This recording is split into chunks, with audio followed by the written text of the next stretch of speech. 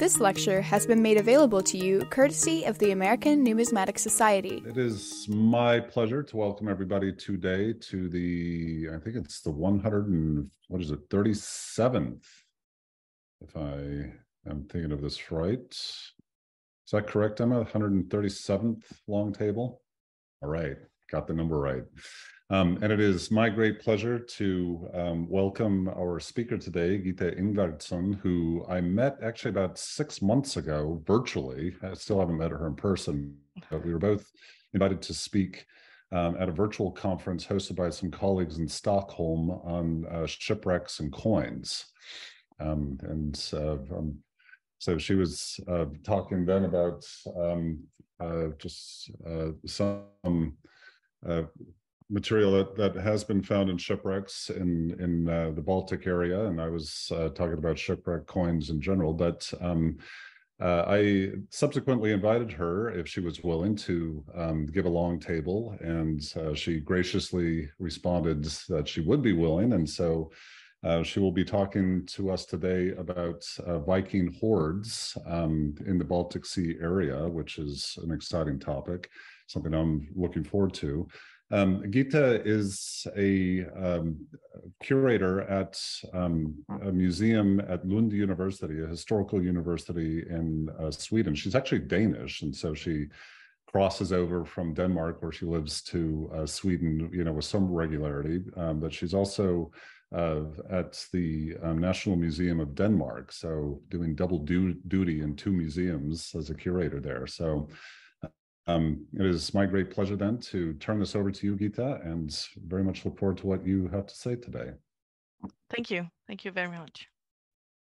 Thank you for giving me this opportunity to present my work on the silver hoards of the Viking Age. In Scandinavia and in the region settled by Vikings, for example, in France and England, hundreds of silver hoards were deposited by the Vikings from the 9th to the 11th centuries. The hoards were created by people's choices and actions. People with different cultural, ethnic, social, religious backgrounds accumulated the hoards. The hoarded objects were produced in many different parts of the world and traveled long distances because of trade, raids, immigration, marriages, or diplomacy. The hoards were deposited because of unrest and fear of assault, hidden before a planned journey, stashed away as savings or raw deposits, and deposited as cultural and ritual depositions. Today, I will argue that these choices and actions are traceable in the structures and deposition context of the hoards. In other words, we can trace the Vikings that accumulated, handled, and deposited the hoards, and we can identify the accumulation strategies they used. To understand who, how, and why, it is essential to study all parts of the hoards. We cannot just examine the coins or just look at the jewelry. We need to investigate all objects and their archaeological contexts. I have therefore chosen the Viking hoards of Bornholm as the starting point of my investigation. Bornholm is this little island in the middle of the Baltic Sea. You can see at the map here, Bornholm, we have Sweden, Denmark, northern part of Germany, and the northern part of Poland. The hoarding on Bornholm is intense. More than 100 Viking Age hoards are deposited between the years around 850 to 1150 on an island covering only 588 square kilometers. However, what makes the Bornholm hoards unique is their numbers combined with their high degree of documentation. Archaeological excavations of a minimum of 200 square meters have been conducted on no less than 34 hoard sites on Bornholm, and this is unique. The extensive documentation provides an extra dimension when interpreting the hoards. Earlier research has focused on the content of the hoards, but the excavated Bornholm hoards enabled me to include the archaeological context on an unprecedented scale in the interpretation, and allows me to get close to the hoarding Vikings. Firstly, I will introduce you to some of my theoretical ideas and my methodological approach. I find inspiration in Pierre Bourdieu's notion on capital and fields, and will shortly present how I see hoards as potential actors in the economic, as well as the social, cultural, and symbolic fields. Then I will introduce you to some of the Vikings behind the hoards. We shall meet the people who imported, handled, and deposited the dirham hoards of the 10th century. I will argue that the accumulation of the early Viking hoards was based on social networks, and that women played an important role in the import, handling, and deposition of silver. I will also introduce you to some of the islanders from the 11th century, and argue that the participation in the Viking raids at the English coast facilitated social mobility. And finally, I will present the hoard of the last Viking of the world. But before you meet the Vikings, I will present my theoretical background. The Viking used different strategies when they accumulated silver. They could participate in raids, form marriages, or sell their goods at the markets. The Vikings could affect the silver and change its function, for example, by transforming coins into jewelry. These coins started their life by having a monetary function, but was pierced and suspended and changed function to ornament. Or the Vikings could accumulate coins with a monetary function in England and deposit them on a field on Bornholm as a symbolic action, as is the case with the Tyskegård hoard, which you see over here. The hoard consists of 82 English coins of the same type with very few traces of use. The hoard was deposited in an area without other archaeological remains. In England, the coins had a monetary function, but the coins got a symbolic function on Bornholm when the hoard was deposited in a special context. I will return to this later. Conversely, hoards could affect the life of the humans. This rock with a runic inscription tells of Orimon, who bought this farm for riches acquired in the east. The rock is situated on the burial ground of a farm in Veda, north of Stockholm in Sweden. The riches or the wealth mentioned on the rock was probably silver, and affected Orimon's everyday life and his social position because he was now able to buy a farm. In the analysis, I focus on the relationship between hoard and owner. I can document that differences in hoard structures and context reflect differences in functions.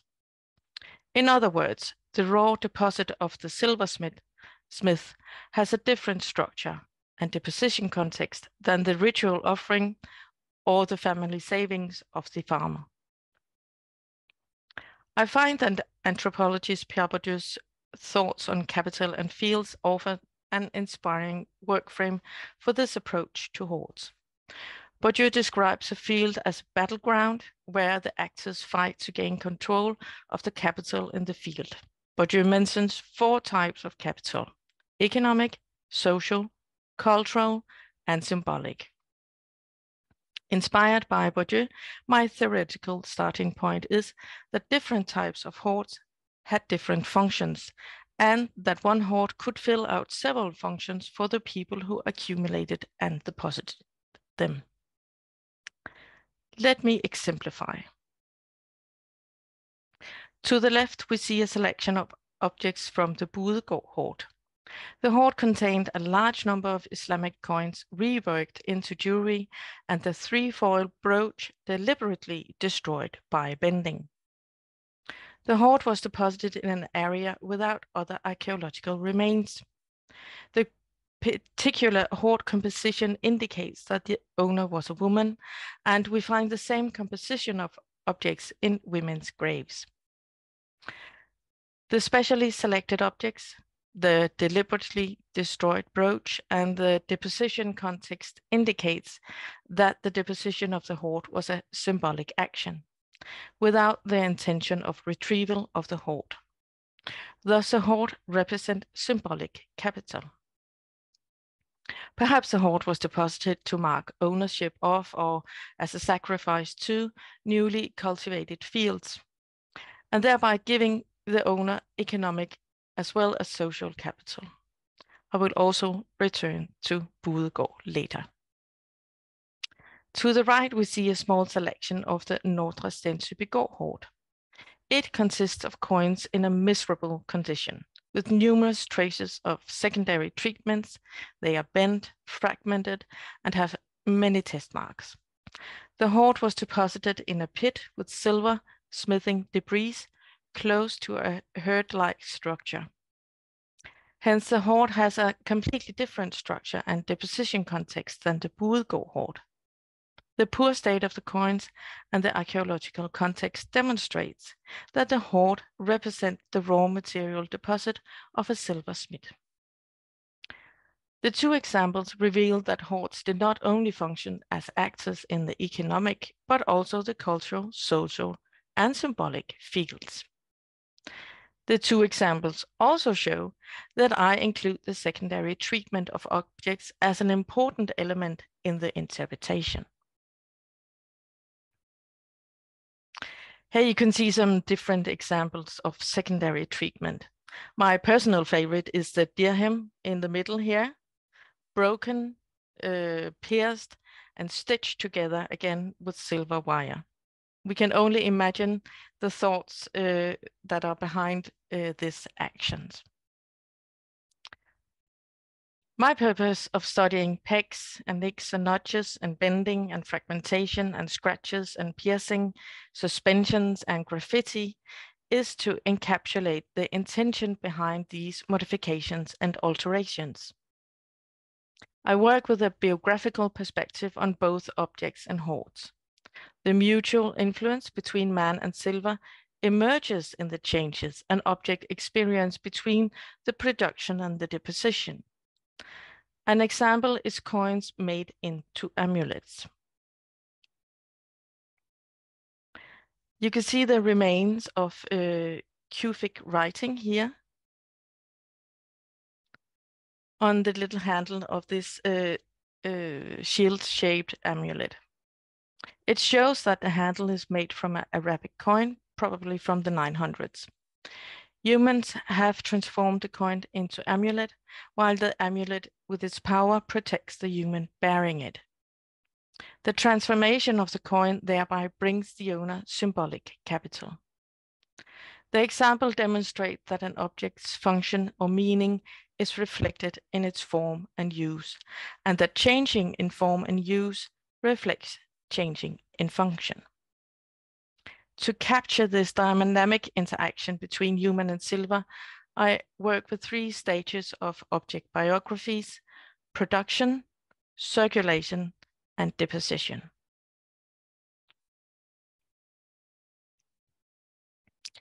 The production data of 3,869 objects are included in my survey. Together, they reflect the amount of silver that was imported and circulated on the Bornholm island. At deposition, a selection of these objects was encapsulated, and these encapsulated objects display the biography of the hoards. The pie chart illustrates the range of the total hoard material. The hoards marked with a black circle represent different subgroups of the total amount of silver deposited in hoards on Bornholm. The three hoards marked in the chart are deposited in the decades just before or after the year 1000. But despite a similar dating, they show very different characteristics. The Tyskegård hoard consists exclusively of English coin, as you can see here. I have a picture of it here.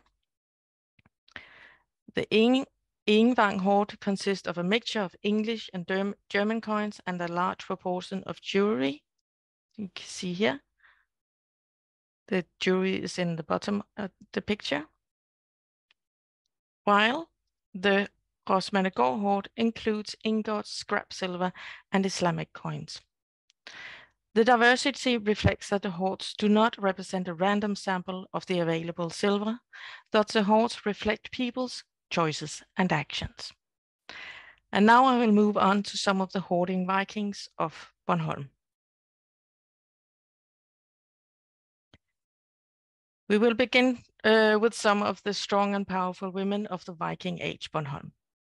3 Bornholm hoards seem to be connected to the same event where Sammonite dirhams were imported to Bornholm, probably just after 920.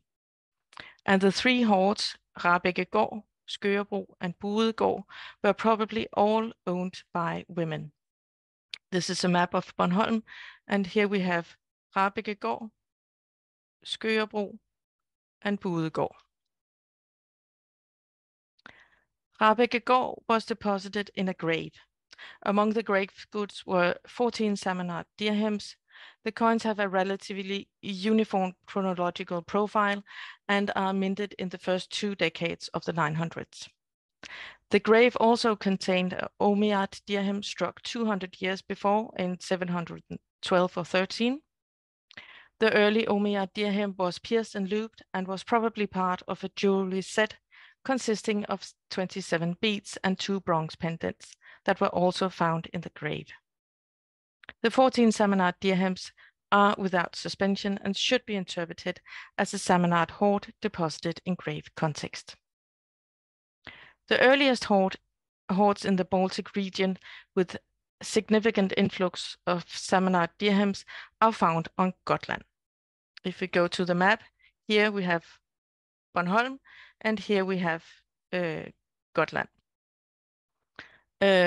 Gotland succeeds Bornholm in the amount of hoards. We know of more than 750 hoards, Viking hoards deposited on Gotland, but very few of them have been excavated. The Sammonite dirham seems to reach Gotland shortly after their minting. From Gotland, they were dispersed westwards to Ireland, as you can see here. And with the Rahbekkegaard here and over Ranlev as a kind of intermediate stops. The atypical distribution probably reflects personal contact networks rather than organized trade networks. Therefore, the Rahbekkegaard hoard may reflect a direct contact between the buried person and someone on Bornholm, and reflect an exchange system of early Sammonite dirhams. An unusual chronological profile of the Skørebro hoard, it was the one placed here, adds an extra dimension to the interpretation of the Rahbekkegaard hoard. Except for 2 coins, all coins in the hoard, in the Skørebro hoard, are dated within the frame 892 to 918. If you look at this chart, it visualizes the biography of the hoard, the chronological biography of the hoard. Every line represents a coin in the hoard, and the line is then this coin is then dated to 892 to 907, and by this way we can see how the hoards were constructed. As you can see, most hoards are deposited in this period, but we have 2 later dirham, one struck in Samarkand in 927 to 32, that one, and a dirham struck in Tashkent in 938 to 39. And this tells us that the hoard was deposited after 939. The Skørebro hoard was deposited in connection with a dwelling house. In and around the remains of the house, one of the earliest examples of a new type of pottery was found. The type was inspired by pottery in the Slavic area, that's present-day Poland, and was introduced to Bornholm during the 10th century. Pottery analysis shows that the new pottery type was produced by skilled workers on high-status sites. Large amounts of the new pottery type was found at the site, and this testifies that Skørebro was a high-status settlement. And this is from the work of Magdalena Naun, and the type that was deposited on Skørebro is this Vipperup type.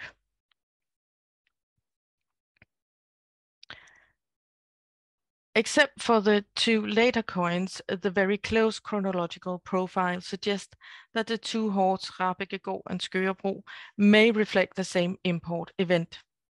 Both hoards were accumulated and deposited by persons in the social and economic elite. Some coins were deposited shortly after the import in grave context on southwestern Bornholm, while some coins were deposited some 30 years later in settlement context on central Bornholm. A third hoard, the Budegård hoard, is deposited after 1047, but display elements of the same import horizon. As you can see here, the majority of the coins are Samanite dirhams. Over here are Samanite dirhams struck before 920.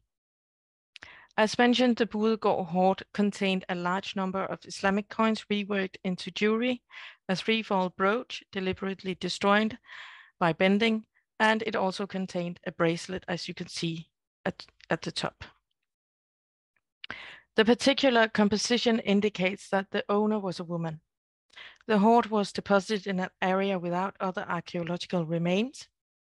The specially selected objects, the deliberate destroyed brooch, and the deposition context indicates that the deposition of the hoard was a symbolic action without the intention of retrieval of the hoard. Parallels to the threefold brooch and the bracelet are found on the Kannikegær site, just 2.4 kilometers from Budegård. Again, we have Bornholm, and this is Budegård, and here we have Kannikegær, and these are the jewelry from Budegård, and these are the jewelry from Kannikegær. The threefold brooch is very unusual. We only know two parallels, both from Bornholm. The bracelet and the brooch, it's not a part of the Kannikegær hoard. As you can see, the jewelry is found far away from where the hoard was deposited. This is the distribution of the objects in the hoards. The gray circles are coins, and the red circles are other similar objects. And then we probably also have other bronze objects, which I don't know if they are a part of the hoard. And here we have the two pieces of threefold brooches, these two, and here we have the bracelet. So it's very unlikely that they were deposited in the hoard. But the unusual jewelry documents a clear relation between the two locations. In fact, a matrix was found at the Kannikegær site with the same rosette motif as the bracelet. This indicates that the jewelry were produced at Kannikegær.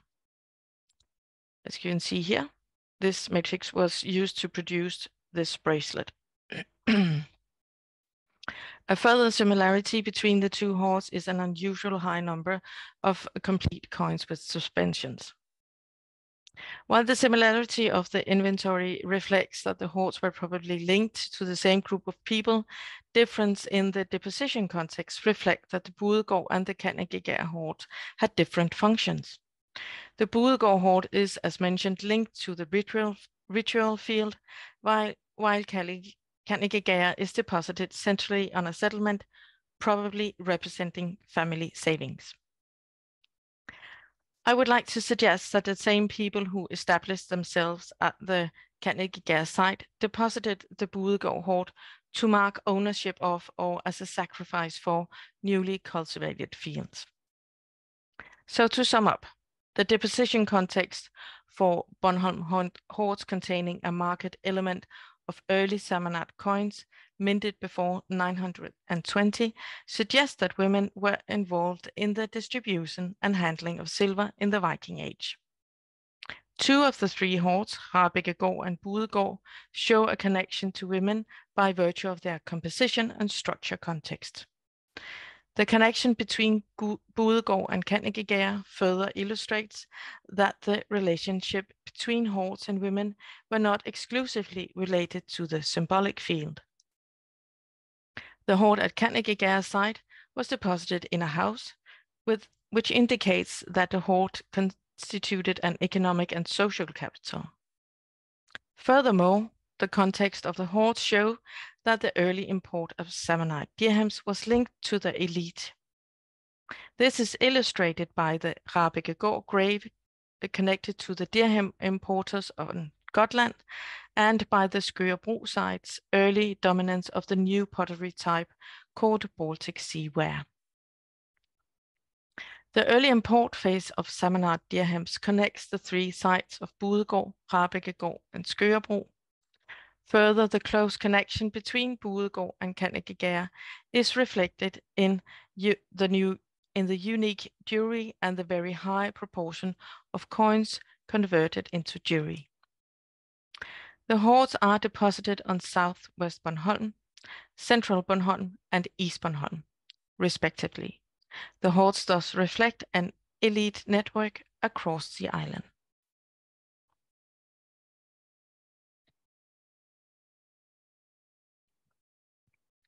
I will now document that Viking raids were a social and political game changer that generated social mobility in the Bornholm society.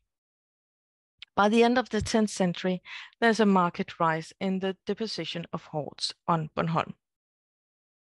As you can see it in the chart here, this is one hoard deposited, and these are only the excavated hoards on Bornholm. And you can see there's a rise here in the deposition of hoards. The colors indicates the dominant coin type in the hoard.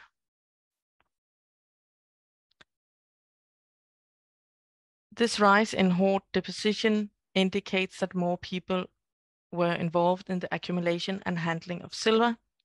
Silver hoarding goes from being reserved to a Bornholm elite to include a wider crowd of people. The increasing hoarding happens at the same time as West European coins, that is German and English coins, begin to dominate the hoards. You can see more detailed the content of the hoards up here. And as you can see, we see a shift here around 1000. The earliest hoard are dominated by Arabic coins, but then the hoards go to be dominated by English coins and later on by especially German coins.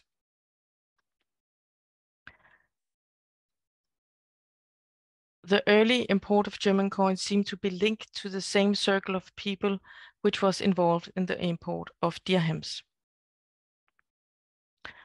The continuity between the people who imported and deposited hoards, both Islamic and German coins, is exemplified at the Rosmennegård site, where the two deposited hoards show that people within the same settlement first deposited a hoard dominated by Islamic coins, and a few years later deposited a hoard with a market element of German coins. This is the composition of the Rosmennegård southwest hoard, and as you can see, we have a clear element of Islamic coins, and this is the Rosmennegård south hoard. It's the distribution down here. And as you can see, start off by importing Islamic coins, and then it goes on to importing German coins. It's the red here. The blue are English coins. And this shows the distribution map of the two hoards. The gray dots are coins, and the red squares are other silver objects, and the green squares are bronzes.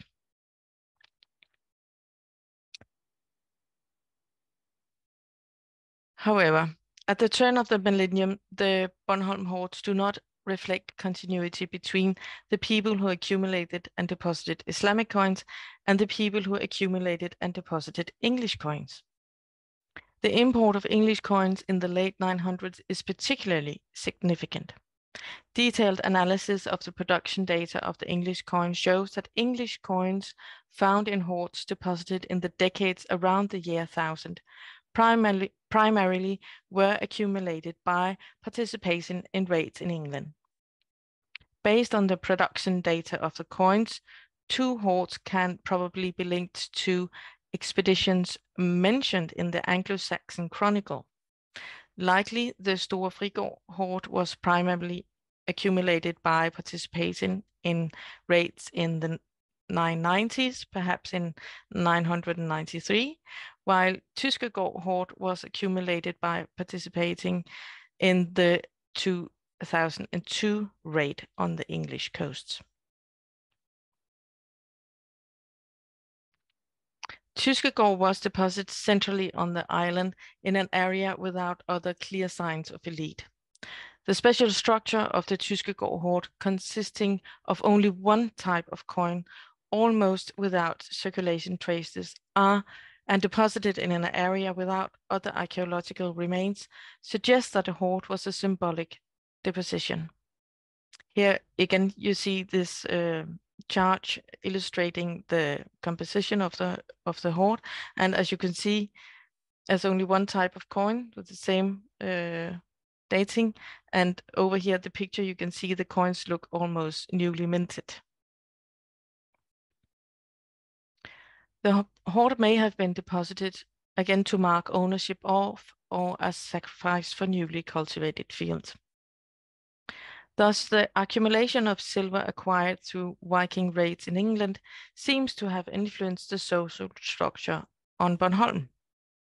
By participating in raids, more people could accumulate silver and thereby create a position in society by acquiring land. The situation is similar to that described on the Veda runestone in Uppsala, which tells the story of Orimund, who bought a farm with the riches he had acquired in the east.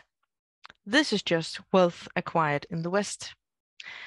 The Tyskegård hoard thus illustrates that the silver had agency in the social mobility on Bornholm.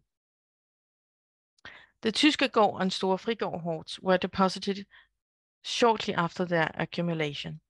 Therefore, they consist entirely or almost exclusively of English coins and constitute clear example of the Bornholm inhabitants' participation in the raids. It's a different scenario for the Gyldenskov hoard, deposited after 1035.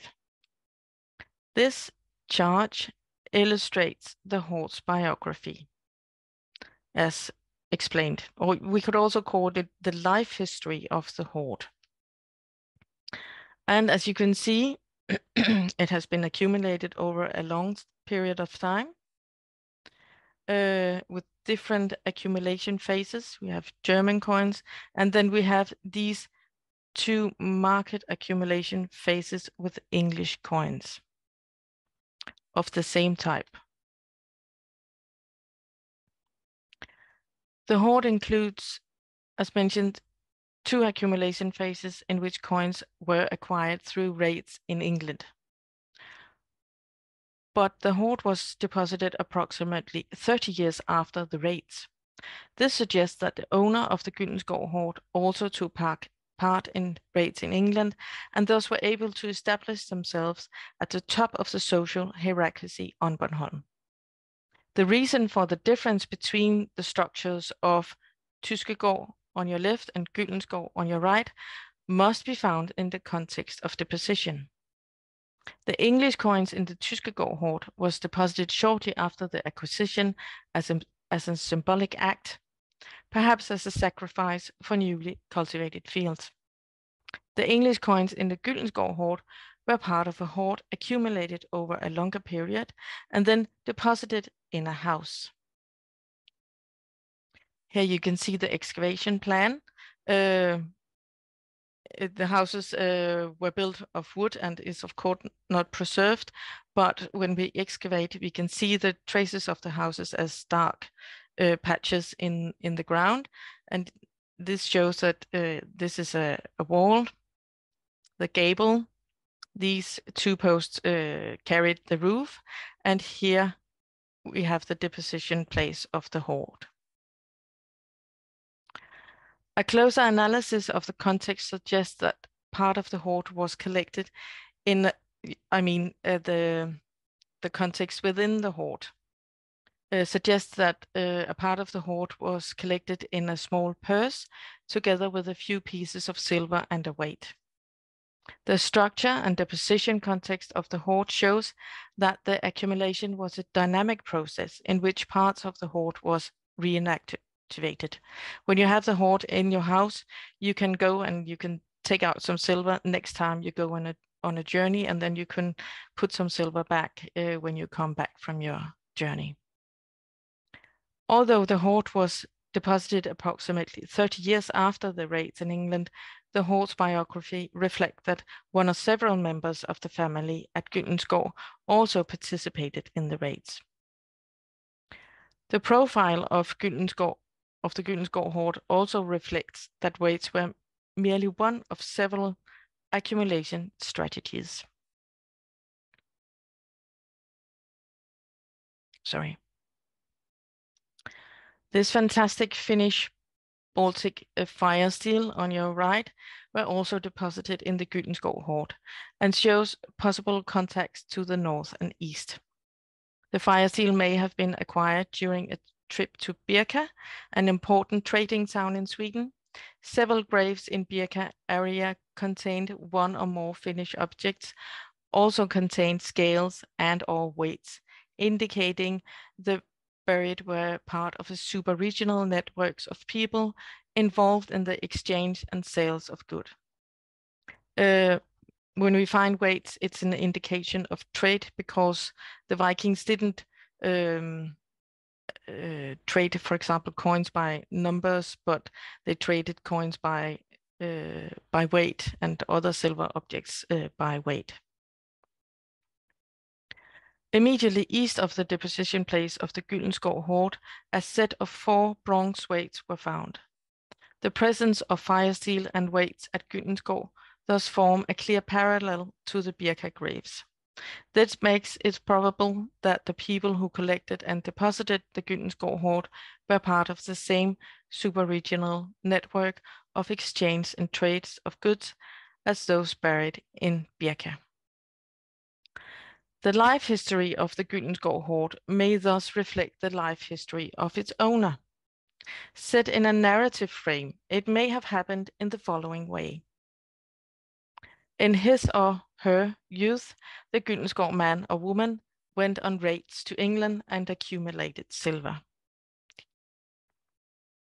As the years went by and the stomach got thicker and the sword hand grew tired, the weapons were replaced by scales and weights, and raids were replaced by trading journeys.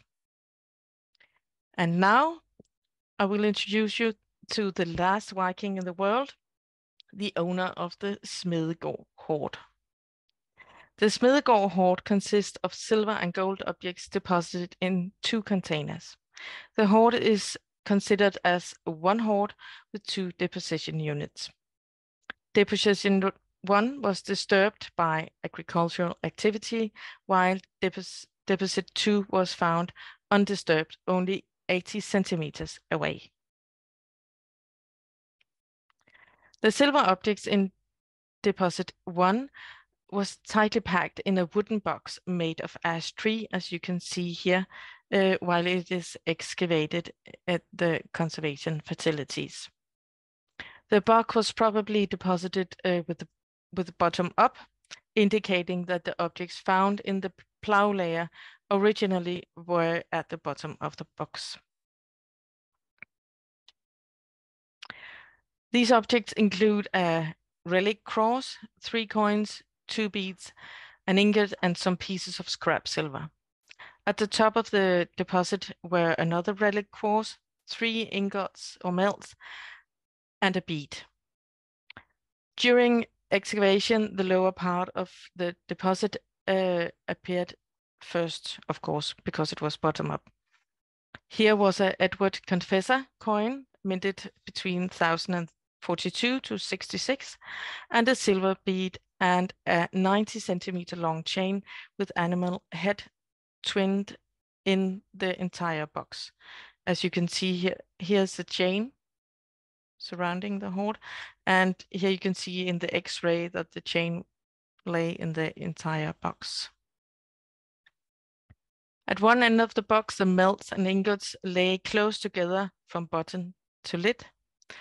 A carry ring, probably for the large relic cross, was placed above the long chain at the top of the box, this ring. The chronological profile of the hoard spans 100 years. Among the oldest objects are a German Otto Adelheid penny, type 5 coin, minted between 1025 to 60, and an English Edwin Confessor coin minted from 1046 to 48. Further, the scrap silver, the beads, and of the hoard also points to the 11th century.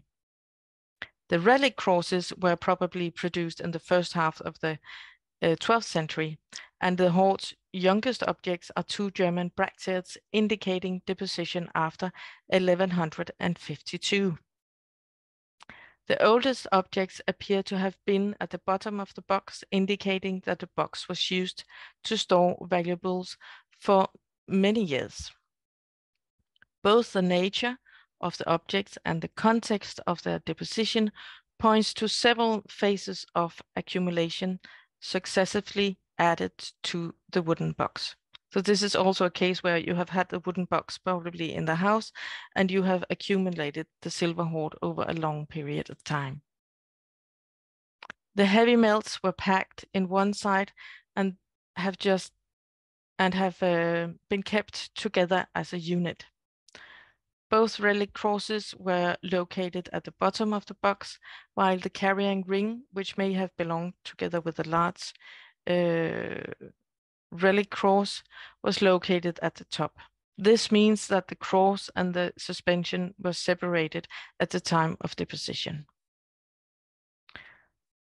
Deposit 2 was found undisturbed by the plow and was fully excavated at the conservation facilities. Remains of strips of birch bark was found and must have formed the container of the hoard. The strips did not seem braided and there was probably no basket but rather birch bark strips wrapped around the silver. The upper layer of the hoard consisted of large smoothened melts. Beneath these lay the jewelry, consisting of a braided neck ring that almost formed a barrier to the other jewelry, and a relic cross with the chain, a twisted arm ring, and a gold ring that was placed slightly to one side. Beneath the jewelry was a bark parcel containing 20 melts. In both deposit 1 and 2, the melts were separated from the other objects. The two silver finger rings lay under the bark parcel and the bottom of the hoard, and at the bottom of the hoard, facing upside down, so that it almost formed a bowl, was this fantastic large filigree decorated oval brooch measuring 13.2 centimeters in diameter. The objects in deposit 2 also span over a long period. The large circular filigree decorated brooch dates to the 11th century, wear along the edge and the hole in the middle, probably also due to wear, show that the brooch was much used when deposited. The braided neck ring with oval end plates and the twisted arm and finger rings are classic Viking Age types. A parallel to the unusual end knobs of the ring is found in a Gotlandic hoard from the mid-1000s. The flat ring up here in the corner with incised cross and yellow probably dates to the 12th century. In contrast to the oval brooch, the braided neck ring and the twisted arm and finger rings appear to be almost newly made. The design of the twisted arm and finger rings is so uniform that it's likely that the jewelry was made at the same time as a jewelry set. The absence of circulation marks and the lack of traces of use suggest that the deposition took place shortly after the time of production. If the two units were deposited at the same time, this must have occurred after 1152, as indicated by the German brackets. The organization of the objects suggests a deposition event in which the objects were carefully arranged, wrapped in birch bark strips and deposited. The fact that the hoard's presumably youngest objects, the band-shaped finger ring with yellow, is placed immediately above the hoard's presumably oldest objects, the circular brooch, and subsequently covered by several older objects, suggests that the organization, wrapping, and deposition constituted a single deposition event. The Smedegård site is notably the only site with extensive excavations have been carried out in order to clarify the overall structure of the settlement and the location of the hoard in relation to it. Otherwise, the excavations are quite limited. As you can see here, this is the excavated area, and these are trenches, search trenches, excavated. Here you have the house, and over in this area was where the hoard was found. The Smedegård hoard were located 5 to 6 meters from a fire layer with large amounts of charred grains covering at least 2 post holes and a pit that can be interpreted as a small building or a stack. So they have probably deposited the silver away from the house, or they have deposited the silver away from the house. Grains from the fire layer is C14 dated, and it is contemporary with the hoard. 75 meters northwest of the hoard, a small east-west orientated house was uncovered. The house has irregular internal post settings, perhaps because some of the posts were placed on stones. What you have to note here is that the length of the house is only 12.5 meters. This is the remains of the house. This lavish content of the hoard stands in sharp contrast to the site context, which reflects a very modest settlement in a marginal area of the island. It is, for example, difficult to imagine the occupants of this small post-built house of just over 12 meters walking around with this extravagant relic cross, which were deposited in the hoard. A possible interpretation of the Smedegård hoard is that it is the case of looted goods. The deposition of silver hoards by large seem to end with the introduction of Christianity. Bornholm's youngest Viking hoard has a marked presence of Christian artifacts, and thus seems to carry an inherited contradiction in relation to this link between deposition stop and Christianity. The hoard is without comparison Bornholm's largest silver hoard.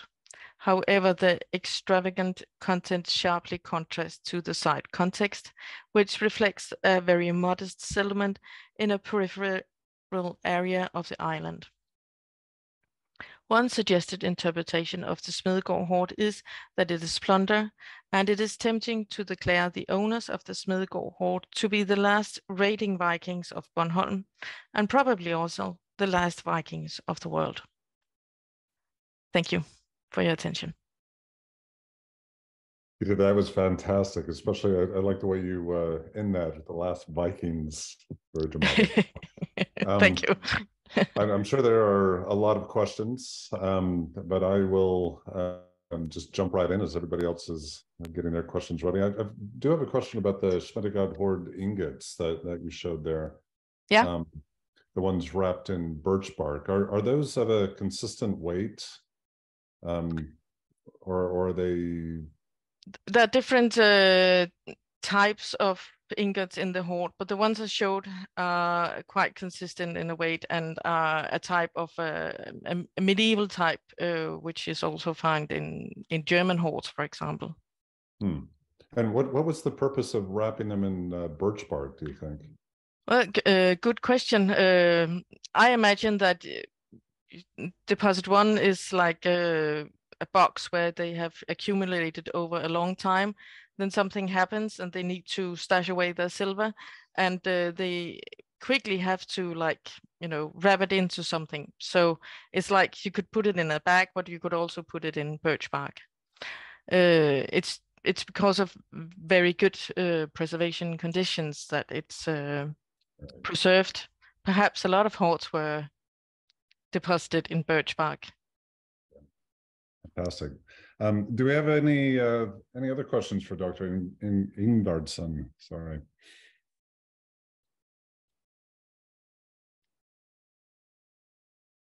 There's a question in the chat. Yeah. Right. Checking there. Yeah, Mary Lennon is asking, only one gold item? Yeah. Only one gold. No. We have another hoard, another of the Viking hoards, with the gold, fragmented gold, which were probably used as a form of currency, but it is silver. So it's very, and then we have oh no, that's not true. We also have a hoard with a gold finger ring and 3 fantastic gold coins, but it is unusual to find gold in the Viking hoards. And what do you think that is?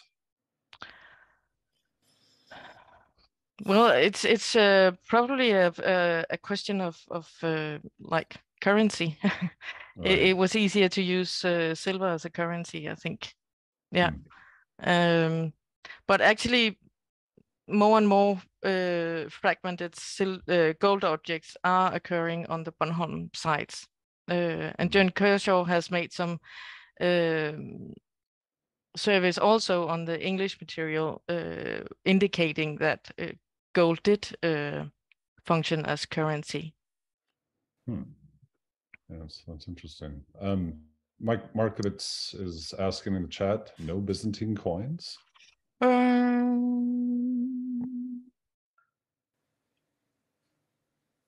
A few, I think, but perhaps like 2 or 3 out of these 10,000 coins. Very good. Byzantine coins are a bit earlier on Bornholm. And Gilles Bronsberg is asking, more hoards in these islands than on the mainland? Yes, definitely. Definitely more hoards on the islands. Probably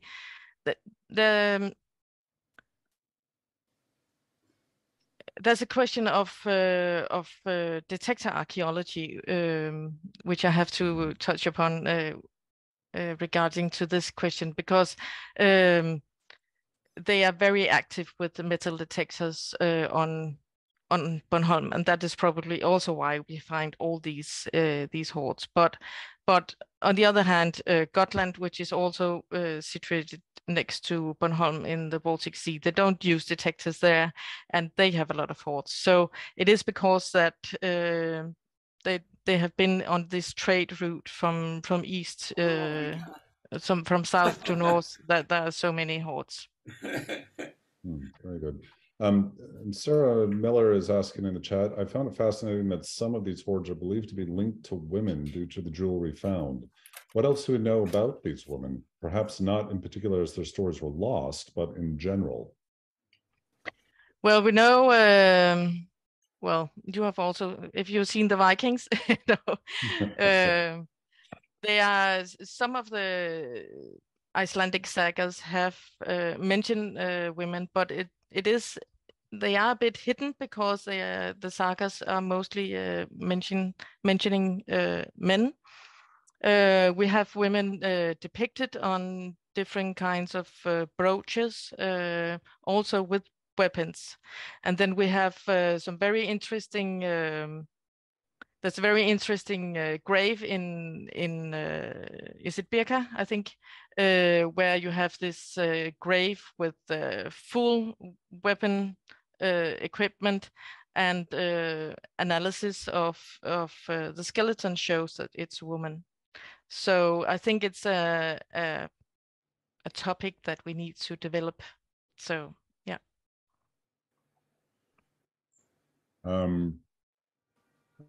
Daniel Wolf is asking, how do so many Arabic coins travel there? Well, that's a good question. Probably by the Vikings did not just go to the England. They just as much went to the east and to the south. But we can also see that that most of the coins were traded in the Volga-Bulgarian area in present-day Russia.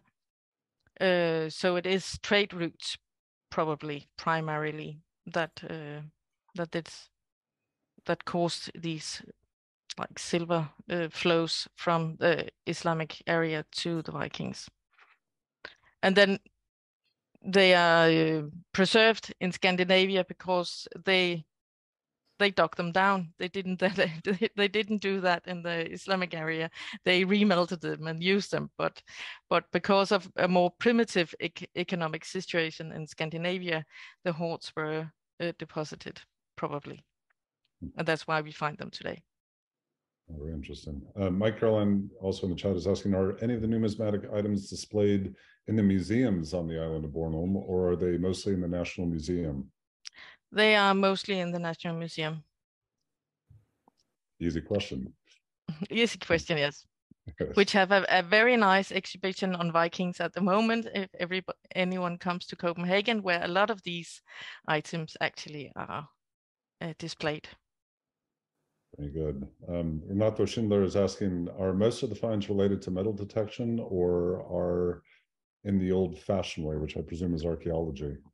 All finds are related to metal detection. All the finds that I have presented are found with metal detectors. Also an easy question. Right. And we have a bit of a problem on Bornholm because they are so active that that they find 1 or 2 new hoards every year. So we know of about probably 40 hoards which has not been surveyed or excavated yet. And we simply haven't got the capacity to excavate them all. Very good. Are there any other questions, either for the chat or if you just want to raise your hand?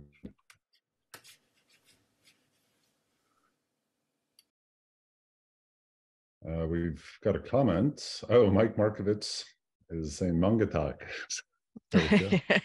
Thank you.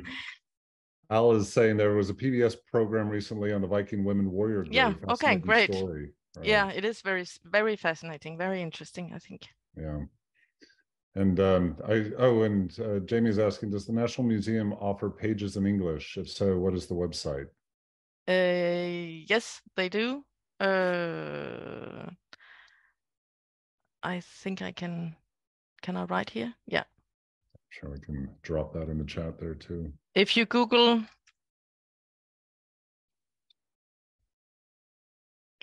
I'm sure you will find it. Yeah. As we're closing in on the top of the hour, Gitte, I'd like to thank you again. And I have to say, congratulations on displaying both your dual nature as a numismatist and an archaeologist by invoking Pierre Bourdieu as your theoretical, for providing theoretical insight to what you're doing. I have to say, you probably are the first one to that I've heard of anyway, invoking Bourdieu on your theoretical program there. So it worked for me. Yeah, exactly. Yeah. So just thank you again. Really appreciate you spending an hour with us during our lunch hour. And I know you're, I'm sure, anxious to get to your dinner. Since perhaps a glass of wine and some dinner is going to be nice in the sun. Yeah. Thank you very much for the invitation. Yes. And take care.